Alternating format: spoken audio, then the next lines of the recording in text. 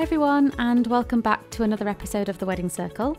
This episode feels like a step into the real world of podcasting and is a really big moment for myself and April as we have recorded our very first interview. And it was with the one and only Natalie Kate Makeup Artist. So we reached out to Natalie when we first started planning The Wedding Circle as we knew that she would be the perfect first guest. She is a true expert in her field. She has the most wonderful reputation as a bridal makeup artist, and we know how much she loves the industry and how much she would love talking about it to us. Now, as I am sure you are aware, we are still having to remotely record our episodes, so we really hope the conversation is enough to keep you hooked, even though the quality may not be 100% perfect. So with that in mind, we think this will be an episode that you will totally love. We hope it answers some of your questions if you're looking for a bridal makeup artist. And again, we want to thank you from the bottom of our hearts for listening in and joining us for episode 4.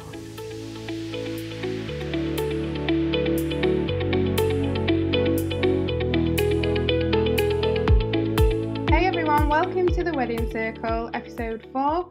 Today we're really excited to share with you that we have our first supplier to interview and share with you. So today we have got Natalie Kate Makeup Artist. Natalie is from Lincolnshire and she's going to talk to us today all things wedding makeup and all things skincare ready for your big day.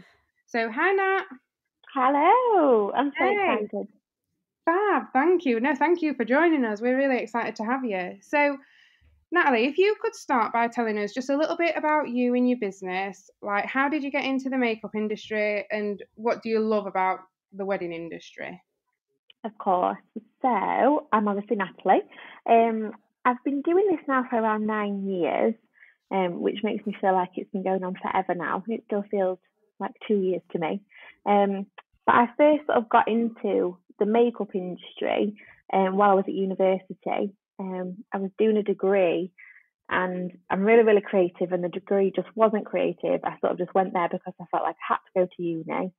And I started doing a bit of modelling on the side, which is so many moons ago now. But quickly realised that when I was sort of getting my hair and makeup done, I preferred that side of things. So literally just got into it purely through that really. So I enrolled on, at the time, you had to sort of do qualifications, whereas now you can be self-taught.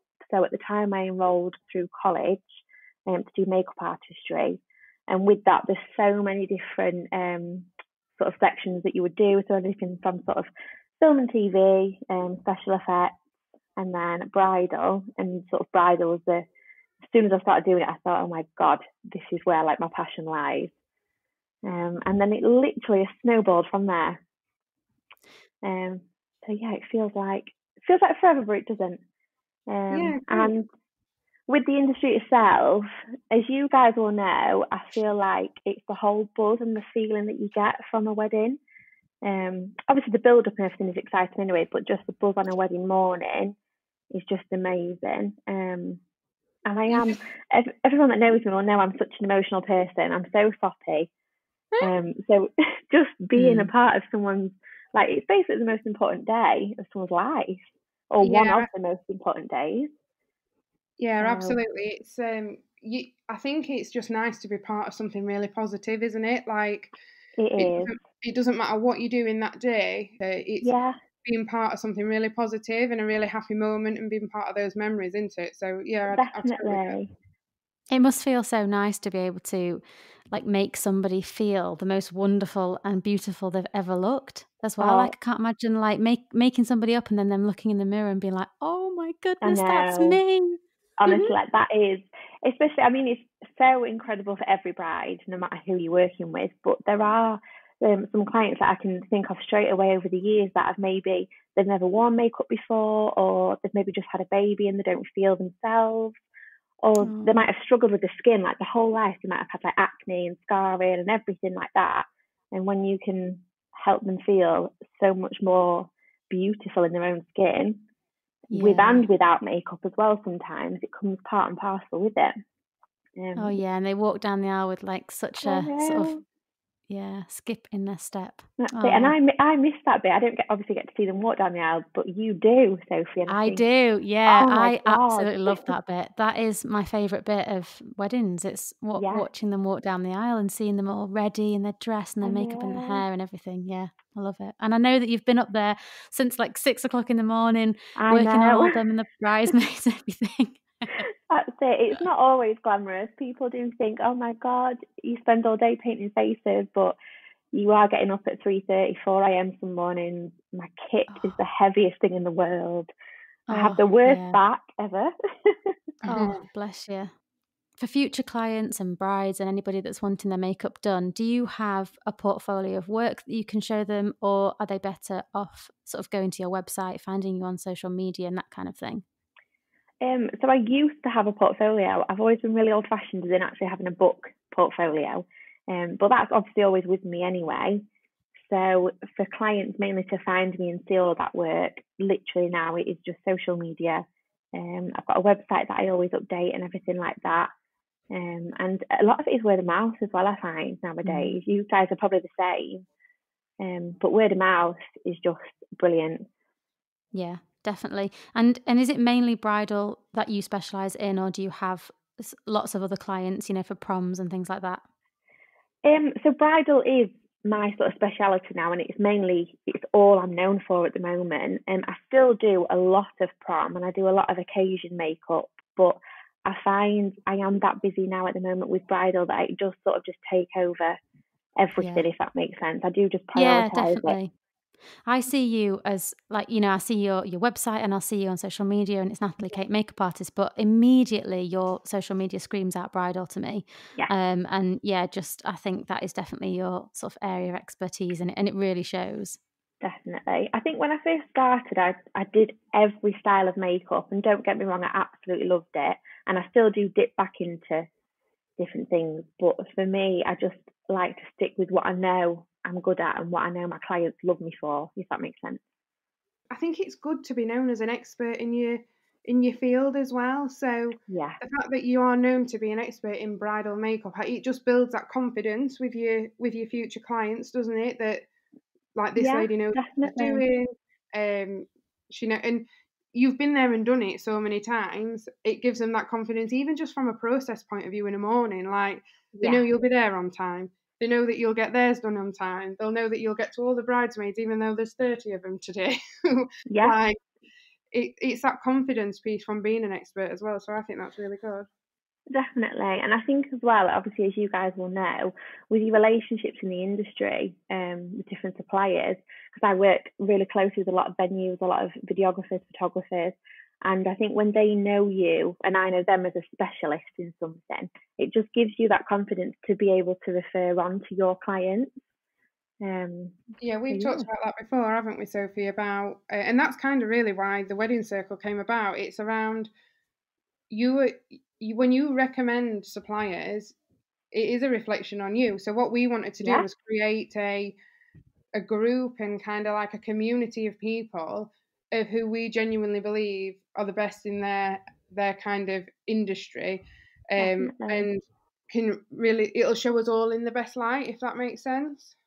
Yeah, totally. No, it's such a good idea, and I think there isn't. When I was speaking to Sophie about it in the very early days, there isn't anything else like this, where you guys can recommend other suppliers that you work with and vice versa.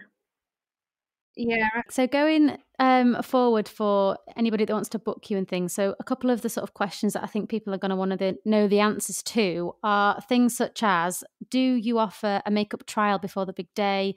Can they speak to you about the look that they want to create? Because obviously everybody has their own sort of style when it comes to doing their own makeup, and don't often have other people do their makeup for them. So they might be nervous that, somebody else putting their face on, it's not going to be quite what they want. No, always. I always recommend a trial. Obviously from a makeup perspective anyway, but I think it's so important that you get on with your suppliers, and I like people to feel so comfortable around me. And I'm obviously there at intimate moments as well. I'm turning up and you're literally in your pajamas with no makeup on, and it's quite intimidating sometimes if you've never met that person. So for me, I always recommend a trial purely just to break the ice, and like you say, to try different looks, because some people have never worn makeup before, they've never had it done professionally before, and sometimes it's just they have so much pressure on themselves because they're thinking, I'm a bride, I have to look a certain way. And for me, it's just about making them feel relaxed, and you don't have to go with a set look because you've seen it on Instagram or Pinterest. You need to feel comfortable in your own skin.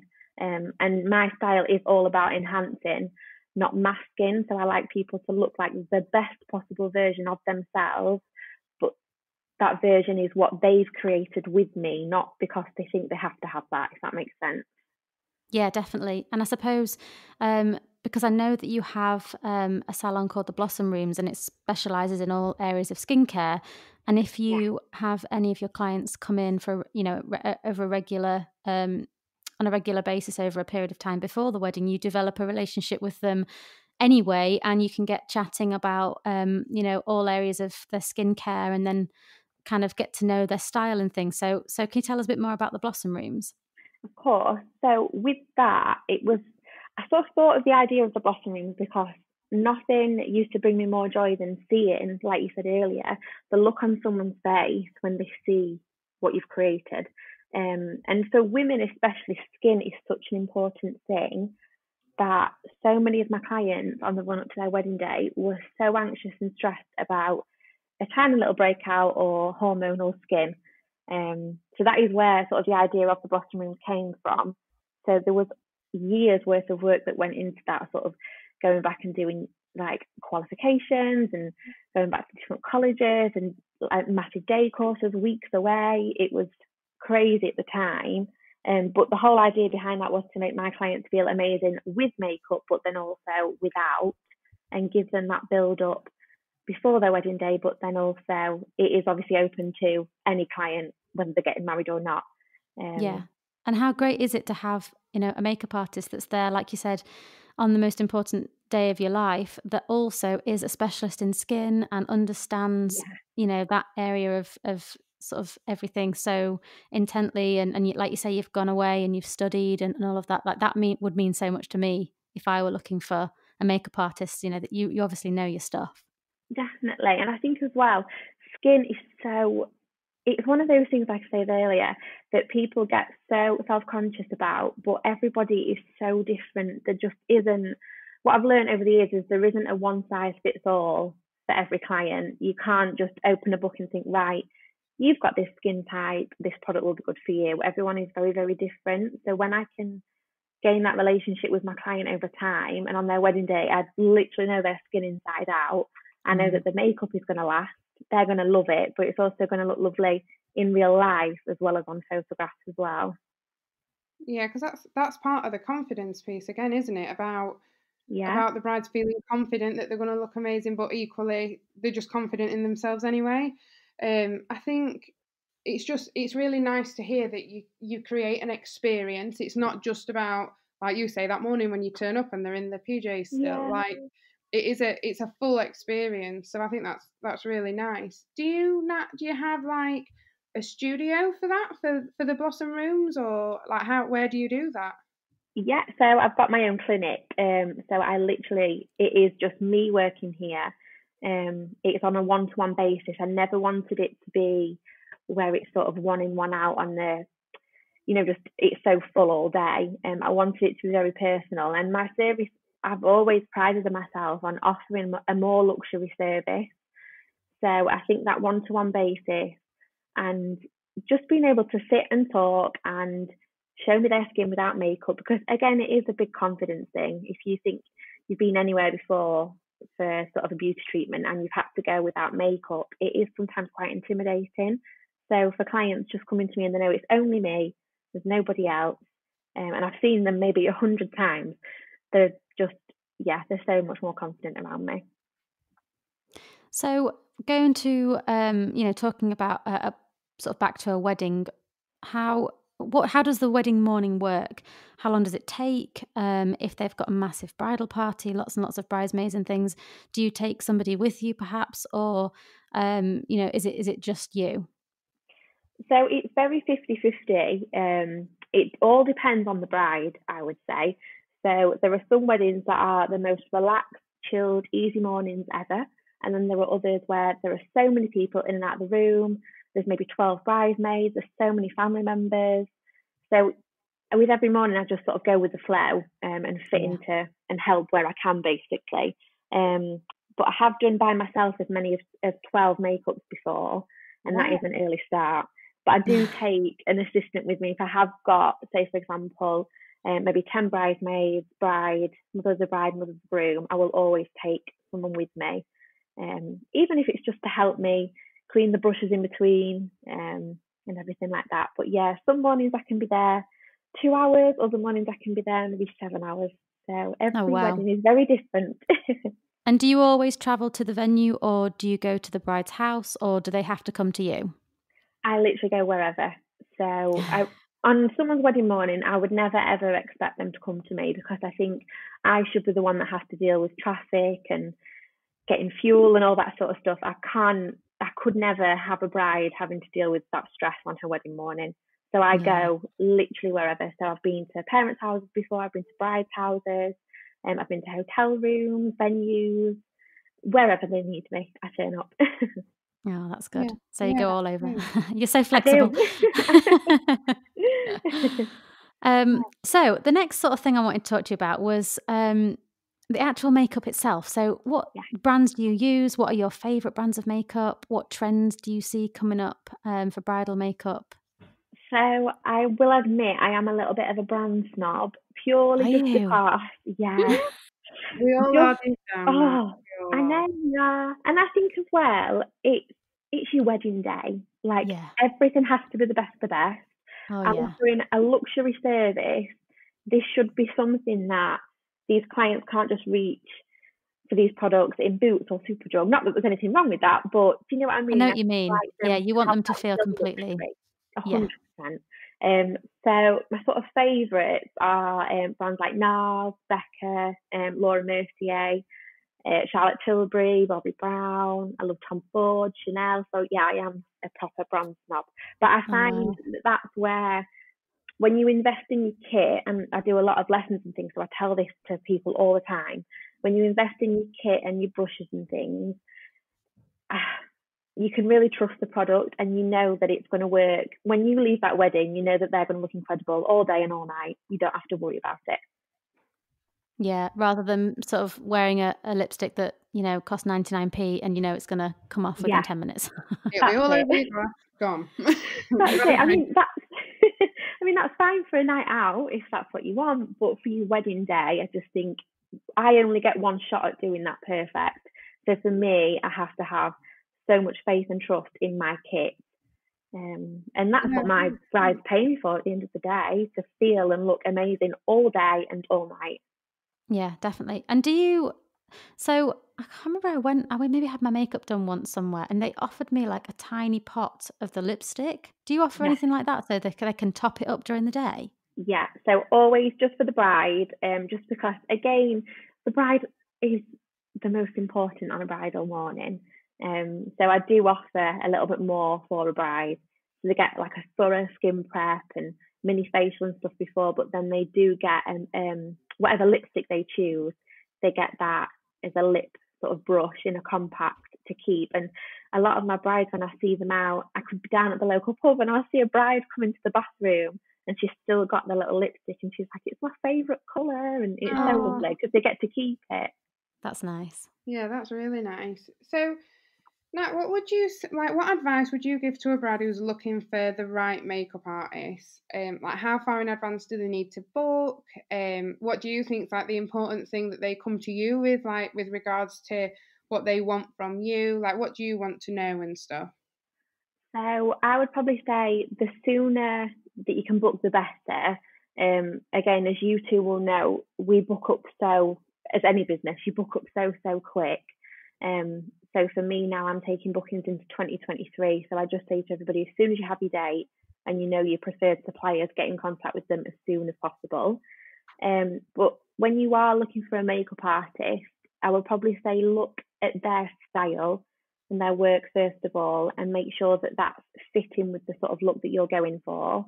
In my early days, people would bring in a picture that was maybe found on Pinterest, and it was the complete opposite of my work.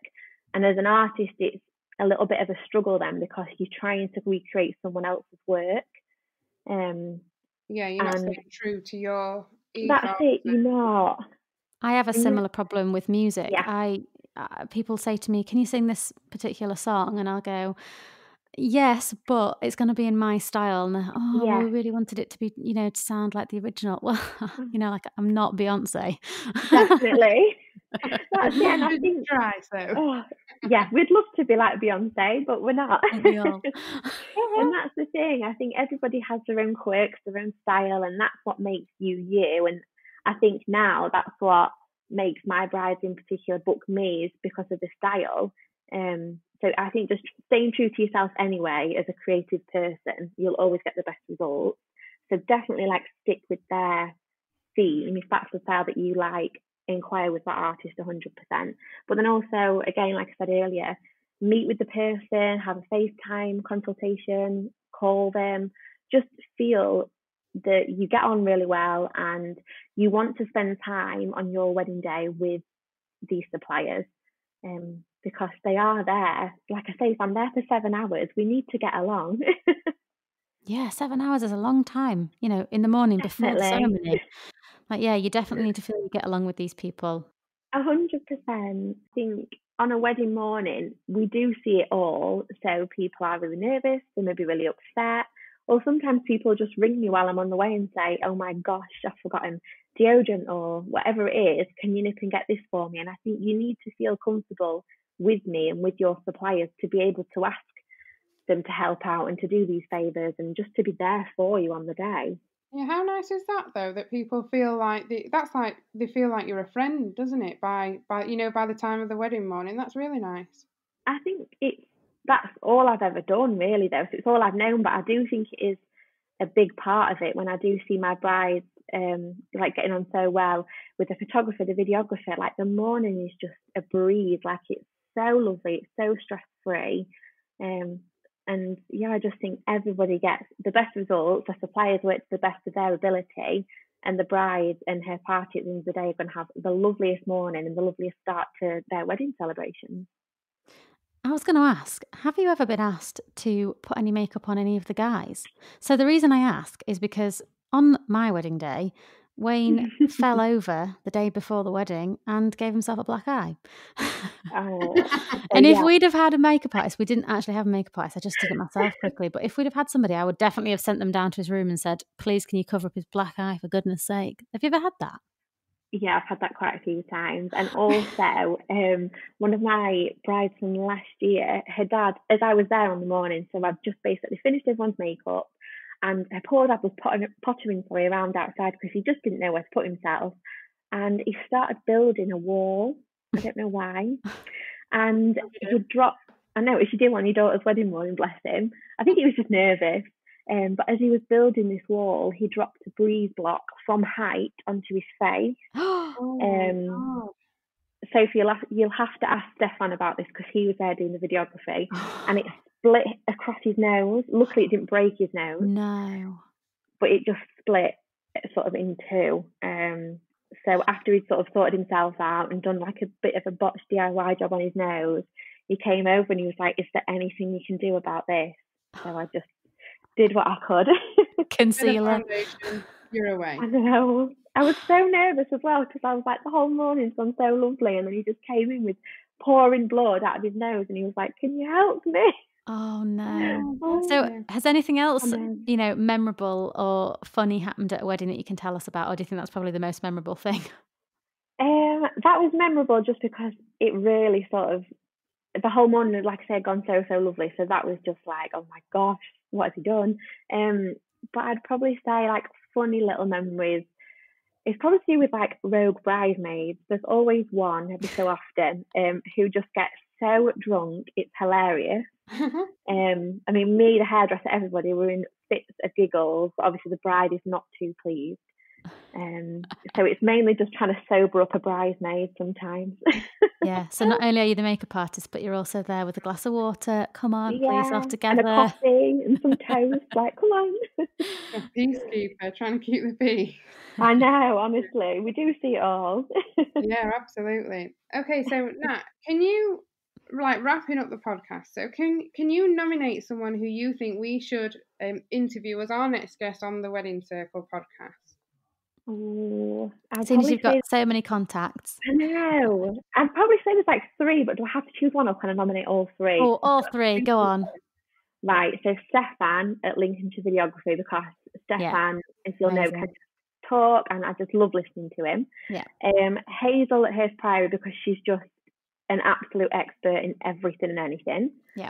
And I would say Kelly Hank's hair design. She's a hairdresser that I've met recently and worked with quite a lot.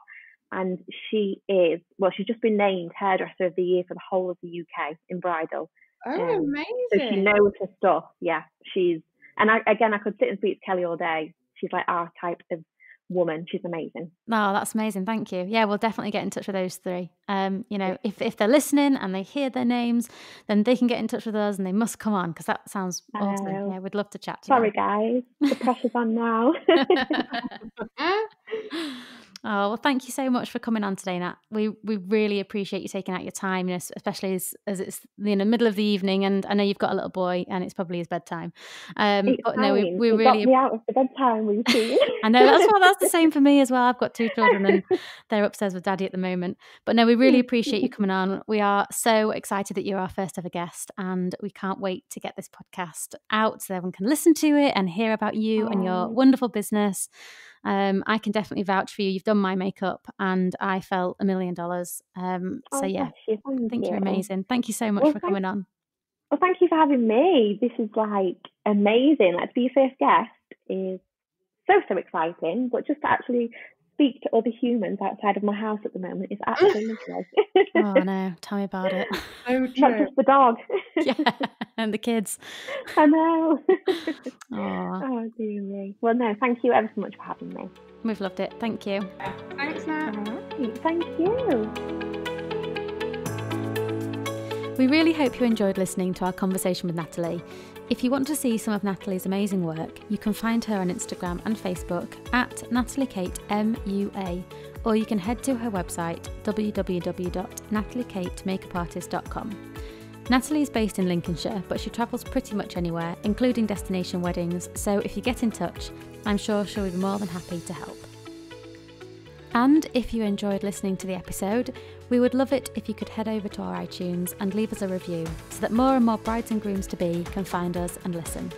I also wanted to let you know that we are now available to listen to on YouTube, so just search The Wedding Circle and we should pop up. So please do get in touch if there's anything that you want us to cover. We love to hear from you all, and any suggestions are greatly received.